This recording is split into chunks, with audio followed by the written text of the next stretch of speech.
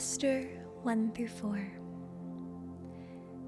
These events happened in the days of King Xerxes, who reigned over 127 provinces, stretching from India to Ethiopia.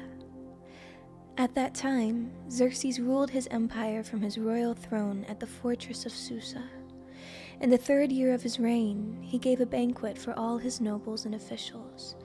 He invited all the military officers of Persia and Media, as well as the princes and nobles of the provinces.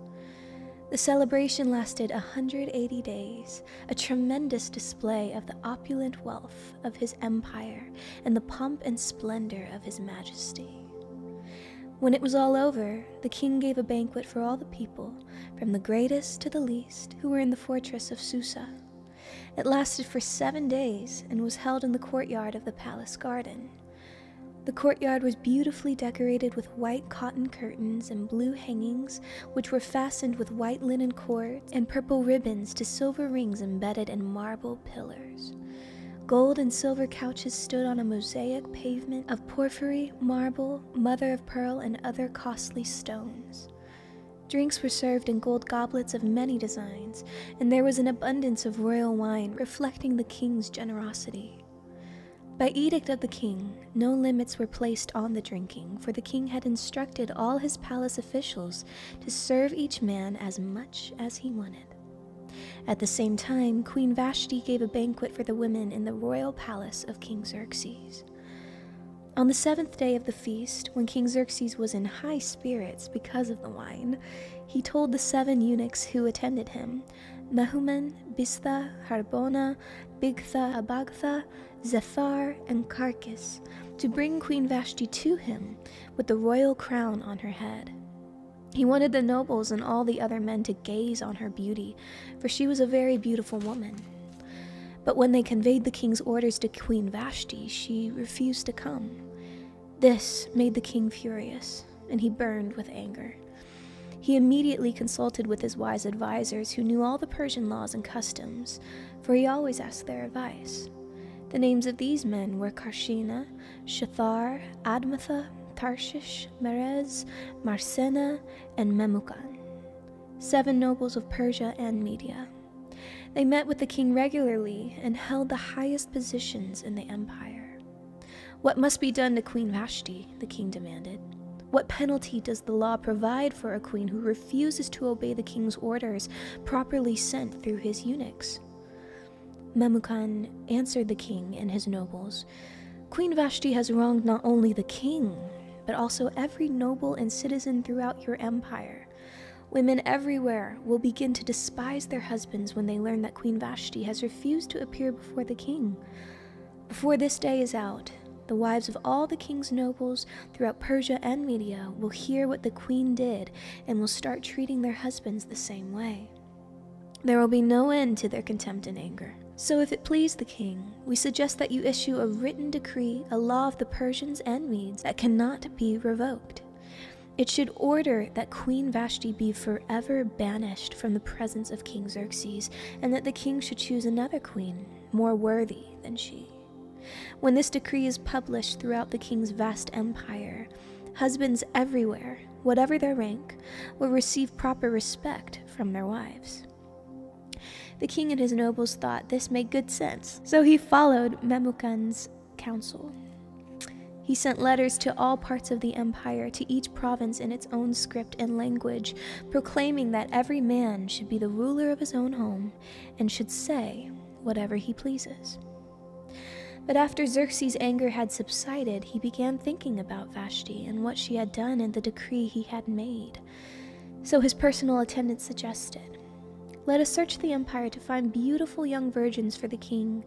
Let the king appoint agents in each province to bring these beautiful young women into the royal harem at the fortress of Susa. Haggai, the king's eunuch in charge of the harem, will see that they are all given beauty treatments. After that, the young woman who most pleases the king will be made queen instead of Vashti. This advice was very appealing to the king, so he put the plan into effect. At that time, there was a Jewish man in the fortress of Susa whose name was Mordecai, son of Yair. He was from the tribe of Benjamin and was a descendant of Kish and Shimei. His family had been among those who, with King Jehoiakim of Judah, had been exiled from Jerusalem to Babylon by King Nebuchadnezzar. This man had a very beautiful and lovely young cousin, Hadassah, who was also called Esther. When her father and mother died, Mordecai adopted her into his family and raised her as his own daughter. As a result of the king's decree, Esther, along with many other young women, was brought to the king's harem at the fortress of Susa and placed in Heggai's care. Heggai was very impressed with Esther and treated her kindly. He quickly ordered a special menu for her and provided her with beauty treatments. He also assigned her 7 maids specially chosen from the king's palace, and he moved her and her maids into the best place in the harem. Esther had not told anyone of her nationality and family background because Mordecai had directed her not to do so. Every day, Mordecai would take a walk near the courtyard of the harem to find out about Esther and what was happening to her. Before each young woman was taken to the king's bed, she was given the prescribed 12 months of beauty treatments, 6 months with oil of myrrh, followed by 6 months with special perfumes and ointments. When it was time for her to go to the king's palace, she was given her choice of whatever clothing or jewelry she wanted to take from the harem.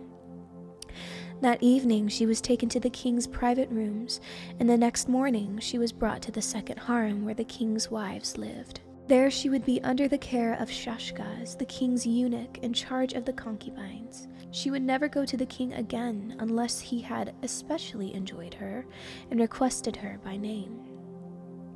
Esther was the daughter of Abihail, who was Mordecai's uncle.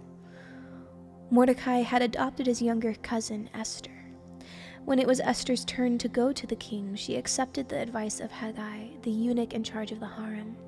She asked for nothing except what he suggested, and she was admired by everyone who saw her. Esther was taken to King Xerxes at the royal palace in early winter of the 7th year of his reign, and the king loved Esther more than any of the other young women. He was so delighted with her that he set the royal crown on her head and declared her queen instead of Vashti. To celebrate the occasion, he gave a great banquet in Esther's honor for all his nobles and officials, declaring a public holiday for the provinces and giving generous gifts to everyone. Even after all the young women had been transferred to the second harem and Mordecai had become a palace official, Esther continued to keep her family background and nationality a secret. She was still following Mordecai's directions just as she did when she lived in his home. One day, as Mordecai was on duty at the king's gate, 2 of the king's eunuchs, Bigthana and Teresh, who were guards at the door of the king's private quarters, became angry at King Xerxes and plotted to assassinate him. But Mordecai heard about the plot and gave the information to Queen Esther. She then told the king about it and gave Mordecai credit for the report. When an investigation was made and Mordecai's story was found to be true, the 2 men were impaled on a sharpened pole. This was all recorded in the book of the history of King Xerxes' reign. Some time later, King Xerxes promoted Haman, son of Hammedatha, the Agagite, over all the other nobles, making him the most powerful official in the empire. All the king's officials would bow down before Haman to show him respect whenever he passed by, for so the king had commanded. But Mordecai refused to bow down or show him respect. Then the palace officials at the king's gate asked Mordecai, "Why are you disobeying the king's command?" They spoke to him day after day, but still he refused to comply with the order. So they spoke to Haman about this to see if he would tolerate Mordecai's conduct, since Mordecai had told them he was a Jew. When Haman saw that Mordecai would not bow down or show him respect, he was filled with rage. He had learned of Mordecai's nationality, so he decided it was not enough to lay hands on Mordecai alone.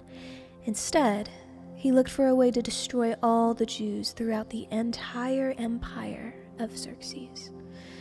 So in the month of April, during the 12th year of King Xerxes' reign, lots were cast in Haman's presence. The lots were called Purim, to determine the best day and month to take action. And the day selected was March 7th, nearly a year later. Then Haman approached King Xerxes and said, "There is a certain race of people scattered through all the provinces of your empire who keep themselves separate from everyone else. Their laws are different from those of any other people, and they refuse to obey the laws of the king. So it is not in the king's interest to let them live. If it please the king, issue a decree that they be destroyed. And I will give 10,000 large sacks of silver to the government administrators to be deposited in the royal treasury." The king agreed, confirming his decision by removing his signet ring from his finger and giving it to Haman, son of Hammedatha the Agagite, the enemy of the Jews. The king said, "The money and the people are both yours to do with as you see fit." So on April 17th, the king's secretaries were summoned, and a decree was written exactly as Haman dictated. It was sent to the king's highest officers, the governors of the respective provinces, and the nobles of each province in their own scripts and languages. The decree was written in the name of King Xerxes and sealed with the king's signet ring. Dispatches were sent by the swift messengers into all the provinces of the empire, giving the order that all Jews, young and old, including women and children, must be killed, slaughtered, and annihilated on a single day. This was scheduled to happen on March 7th of the next year. The property of the Jews would be given to those who killed them. A copy of this decree was to be issued as law in every province and proclaimed to all peoples so that they would be ready to do their duty on the appointed day.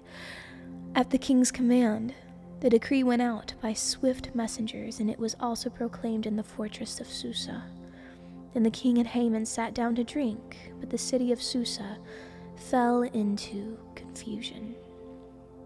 When Mordecai learned about all that had been done, he tore his clothes, put on burlap and ashes, and went out into the city, crying with a loud and bitter wail.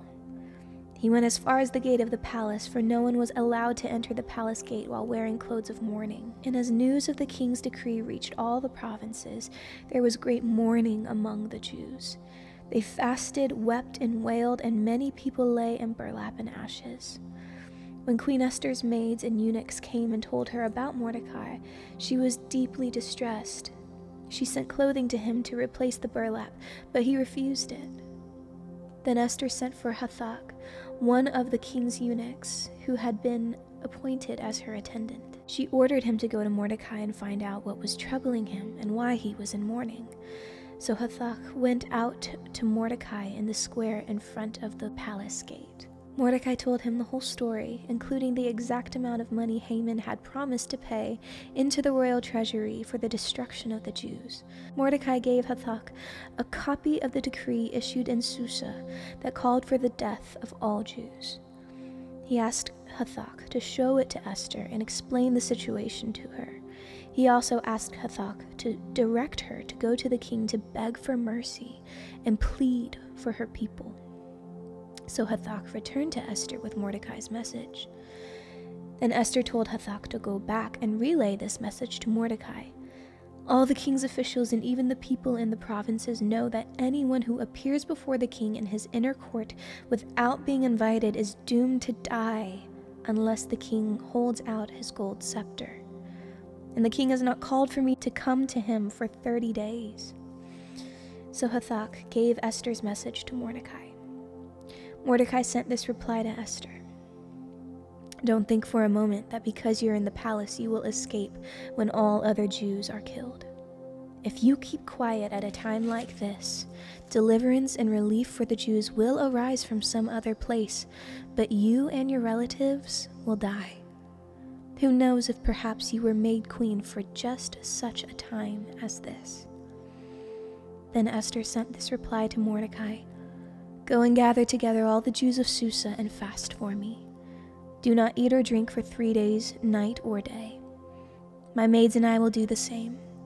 And then, though it is against the law, I will go in to see the king. If I must die, I must die." So Mordecai went away and did everything as Esther had ordered him. We're going to pause there and continue the story in the next video as Esther goes before the king, and all of the rest of the story will unfold.